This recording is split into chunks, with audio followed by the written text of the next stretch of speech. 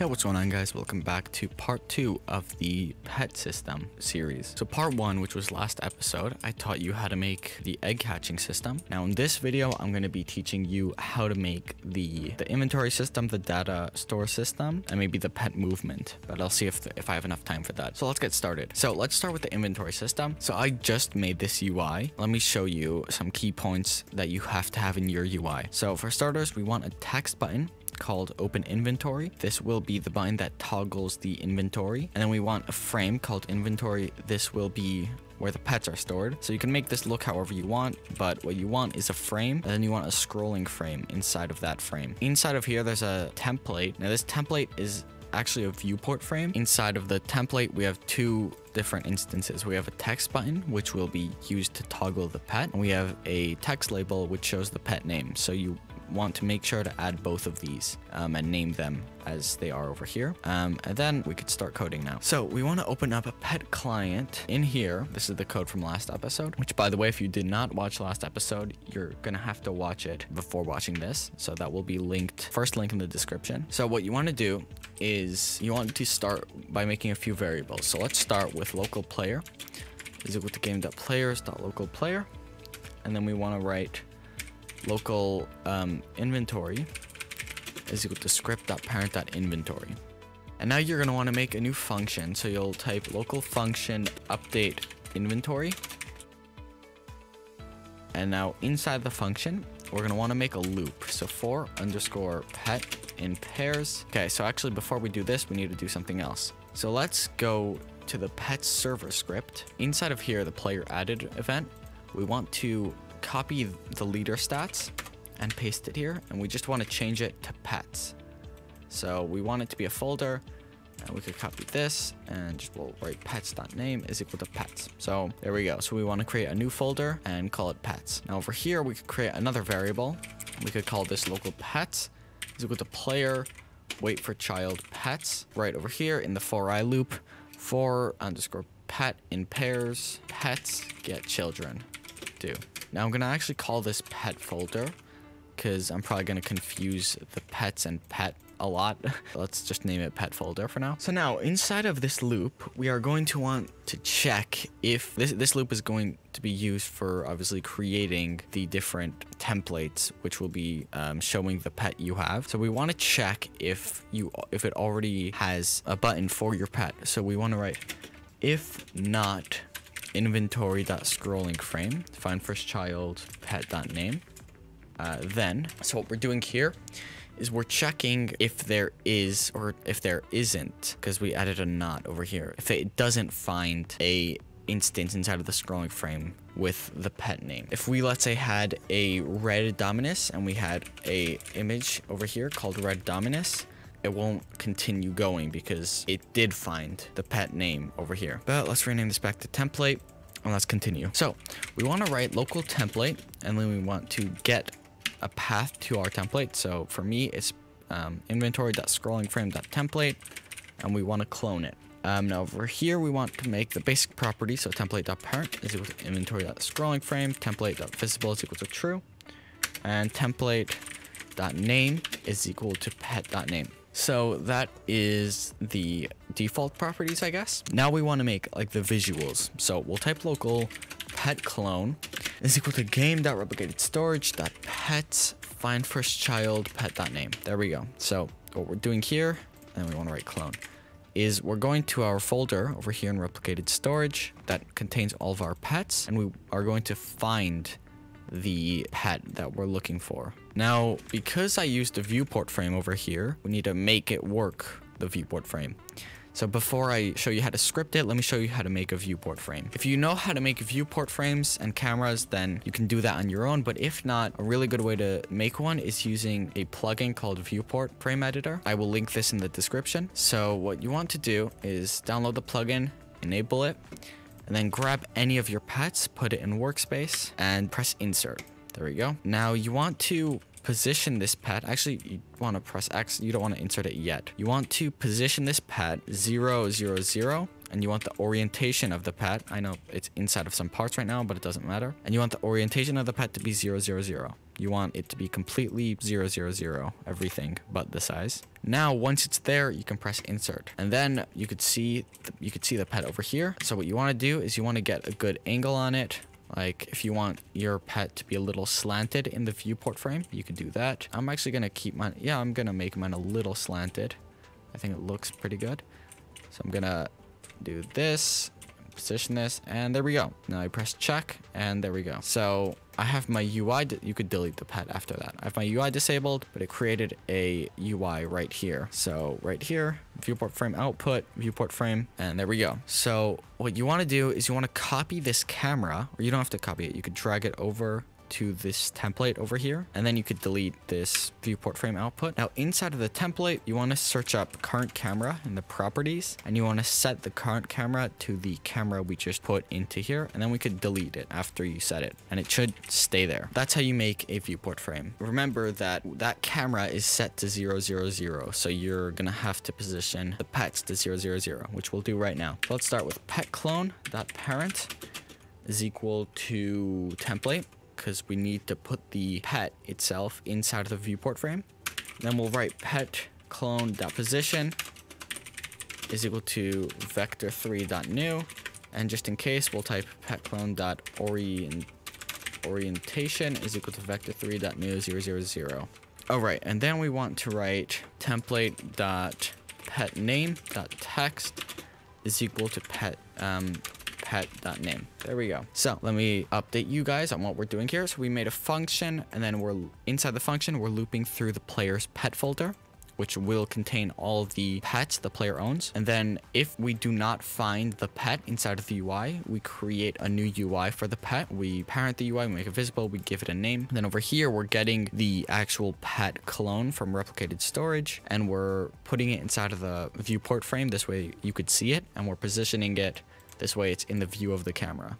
And then here we're just setting the pet name. Actually, we want to fire the event, the function. So at the bottom of the script, you're going to want to type update inventory and also pet folder dot child added connect function and update inventory. So this way it fires whenever you join the game and whenever a pet is added. So technically you don't need this, because when you join, you have pets added, but it's better off if you just have this as well. And I just remembered I forgot to script this inventory button. So let's do that really quickly. We want to write script.parent.openInventory.mouse button one click. Remember, open inventory is this button right here. We want to write if inventory.visible is equal to false, then inventory.visible is equal to true, else inventory.visible is equal to false. This is really simple. We detect when you click on the button, then when you click on it, if the inventory is visible, then it makes it invisible, and if it's invisible, it makes it visible. That's all it does. And that should be it for the pets client script. So now we have to script one more thing for the inventory, and then we should be all done. So over here in the egg hatching system, we want to add a new part. So over here, we can write if player.pets find first child new pet.name. Then we can write player.pets find first child new pet.name.value plus equals 1. Else we want to write local number value equal to instance.new number value, and we want to put that inside the player's pets folder. And then we want to set the number value name to the new pet name, and the number value itself to 1. So what we're doing over here, we're checking if the player has the pet inside of his pets folder. If he does, we're adding 1 to its value. So like the value shows how many of the pet he owns. And then if he doesn't have the pet, we give him the pet. So let's test it out. So before we join, I'm going to actually set my cache to 1000. And now I'm going to press play. All right, so we're in the game now. Now, if I click the inventory button, it works just fine. There you go. Now, if I hatch an egg, actually, let me show you right here. Pets, I have no pets. So if I hatch an egg, there we go. I just got a golden Dominus. So it's called golden. And you see my value is 1. So if I hatch another one, I have 2 now. If I hatch a red one, I'll do that in a minute. But let's check our inventory. There we go. So we have the golden Dominus. Now if we hatch the red one, you'll see how it gets added. There we go, red, inventory, and there we go. Perfect. So this will work with all the different pets you have. Now right now the equip isn't scripted. That we'll do later or maybe next episode.